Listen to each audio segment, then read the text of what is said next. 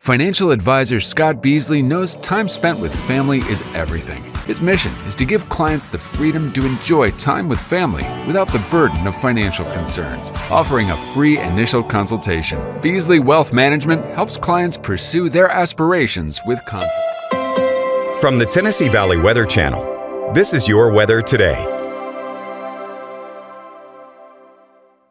Good Wednesday morning to you. Thank you so much for stopping by the Tennessee Valley Weather Center.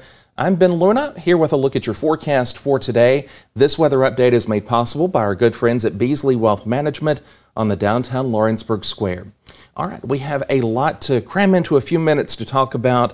Off the top, sunny, dry, and hot, our local weather headlines, but the tropics are also starting to come alive as well. We'll touch on that in this weather update and do a little bit of comparing and contrasting with temperature numbers as well. So a lot to look forward to here in this edition of Your Weather Today. Let's hop right into it. Here's a look at satellite and radar over the past 24 hours. And the biggest feature that I want to draw your attention to is high pressure over the Ohio Valley. That, coupled with a high pressure ridge to our south as well, has been making for us beautiful weather so far this week.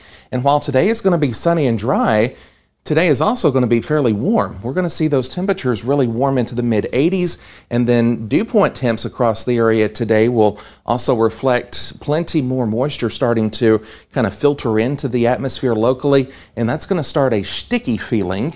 I put an emphasis on that, by the way, as you look into this afternoon, and then just wait till you see what's coming our way as we roll toward the weekend. Here's your futurecast, though, as we step through your Wednesday. Not a bad start to the day at all. Plenty of sunshine, a few fair weather clouds, and temperatures making a warm up to around 80-ish on average by around the noon hour. Most of you will top out in the low to mid 80s for daytime highs this afternoon, but I think it's going to feel warmer as well because we are going to start upping those dew points a smidge as we head into this afternoon and then on into the next few days. Well, yeah, I'll show you in just a second. Futurecast continues to look good into tomorrow. Here's a look at the longer range forecast model into Thursday and Friday. You'll notice just a few more clouds over parts of the area.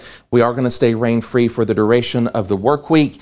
And I do think the weekend as well is going to wind up being completely dry for us here in southern Tennessee, North Alabama, and northeast Mississippi. A lot of that rainfall stays either to our north and to the west, and that's going to leave for us a continuation of what we've seen so far this week. Now, mentioned at the top, we're watching the tropics. We do have a little bit of disturbance that's going to try to kick gear as we head into the next few days. Right now, that guy's located on top of Florida, just a kind of a big bunch of messy thunder showers and some rainfall, but that does have a small possibility of working its way into a smidge of something after it works across the Florida Panhandle and Peninsula and into the Atlantic over the course of the next few days. Something to keep eyes on, nothing that we're really worried about at this point, but we are in hurricane season, and so you're going to start to see more of this activity as we move through the next few weeks and then, of course, months.